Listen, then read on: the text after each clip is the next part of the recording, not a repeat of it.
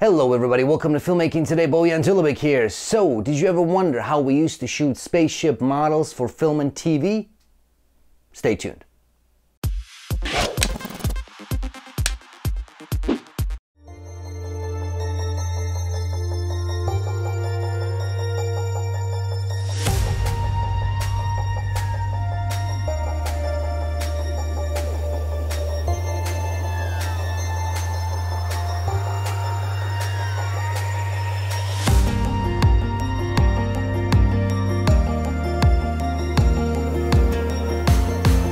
And here we have the basic setup. It's actually very simple. I have the model here on this little thing that I created.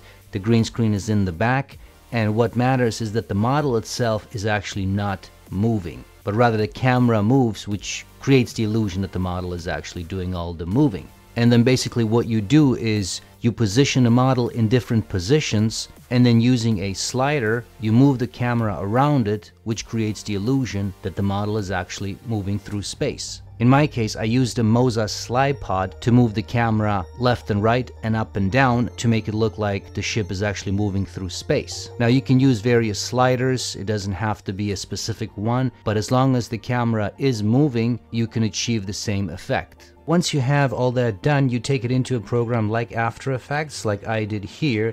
So it's very simple. What I did here, first of all, we apply the key light effect to get rid of the green screen, and then as you can see here, I have a mask, so I'm just going to turn that on.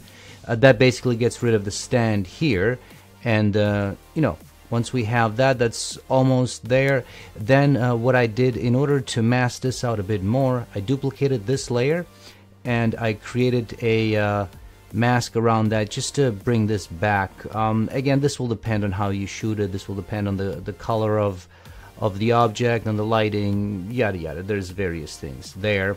And then so I created keys for this mask and also keys for this mask up here, and then basically that's it. If you run that from beginning to end, it creates the illusion that the ship is actually moving, which is excellent. And then what we have, I got a background here, so this consists basically of two layers. The first one is this layer that looks like space, which is basically, I use the CC particle world filter, and then you know, you tweak it and you make it look like space. And then I added the fog filter, which if you look up fog in After Effects, you get this fog lights, so I added that to it, and you know, change some parameters around it just to, you know, give it a certain look. And you add these two together, and then we go to this guy here, and that's basically what it looks like. And then in Premiere Pro, I just added another filter just to make this look a bit more aged. It's just a noise filter, just to give it more of that 60s film grain type of a look. And that's basically, for the most part, that's it. Alright guys, so I hope you found this video interesting. This is just something that I just love. I mean, I love CGI, all that good stuff, visual effects, but I also love the old way of shooting models, right? There's just something about it, when done right, it just looks really cool, right? So just wanted to show you the basics of it. Obviously you can go a lot more in depth with this. You can shoot a lot more elaborate shots, the way you position the camera, right? I was basically just going you know, left and right, up and down, but you could go on an angle. I mean, the sky's the limit. If you have a tabletop motorized slider, I did a video about that one, so check it out. If you have this guy, you could position it so it you know, instead of going left and right, it kind of goes in a circular motion or half circle motion, and you can get a lot more interesting shots that way, right? So like I said, the sky's the limit. You don't need much. This is the cool thing if you want to start exploring with this. So what do you need? You obviously need a camera. You need some kind of a slider. You could use a manual slider, right? I do think motorized sliders are better, but worst case, if you have a steady hand, you could do it. Obviously you need a camera.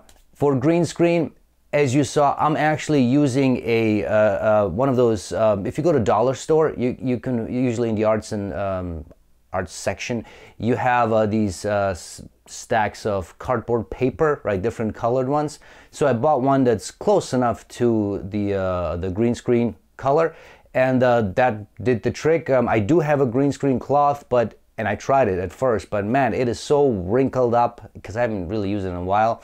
And I tried ironing it, and it just didn't work. So I used this guy, and it worked just fine, right? So obviously the size of the model will depend on what you can do, how big of a green screen you need, and all that good stuff. Yeah, as you saw, you don't need much to get started. You basically have to think almost in reverse because, you know, because the object is stationary, but the camera is actually moving. So, you know, you have to think of it, okay, if I move the camera up, what's the spaceship actually going to do, right? So it's actually pretty cool to once you start thinking in those terms. And yeah, that's it, guys. I hope you had fun. If you enjoyed this video, hit the like button, subscribe to the channel, tell your friends, all that good stuff, and stay tuned for more. Thanks.